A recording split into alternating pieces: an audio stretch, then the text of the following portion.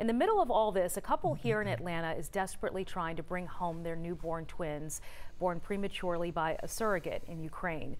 Latasha Given spoke to them today, and Latasha, they must be worried sick. Sheba, they absolutely are. Now, the boy's story of survival is already remarkable.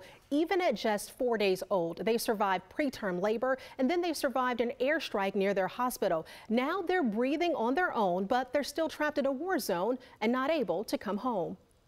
So we fled from Soviet Union as Jewish refugees.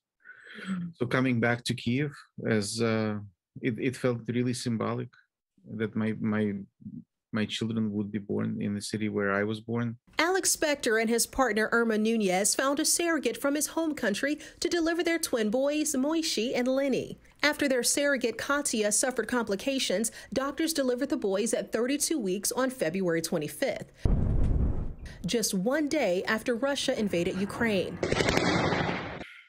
Our surrogate mother was moved to a hospital outside of Kiev. A shell rock fell into it a couple of days ago. She had to be taken in an ambulance. So we were just dying for the 3 hours that she was there. They had no idea if Katya would make it to the hospital. And then all of a sudden, my phone rings and it's a video call. And she says, "You have 2 sons." So thank God. It was just amazing for us. The bouncing baby boys survived and are named after Alex's grandparents. For me, they're, these big heroes, and I wanted my little boys to share some of their legacy. The boys are now breathing on their own, but they're still not in the clear as the war looms around them. Until this morning, they were held in a hospital which did not have a bomb shelter.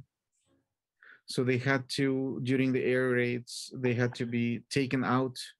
The whole hospital would run across the street into a church. These are the brave nurses who wrapped the babies up and rushed them to the church's bomb shelter. Doctors told the couple the boys should be strong enough to travel in 2 weeks. They'll have to make their way to Poland first, then fly to Atlanta from there. They appear to be safe.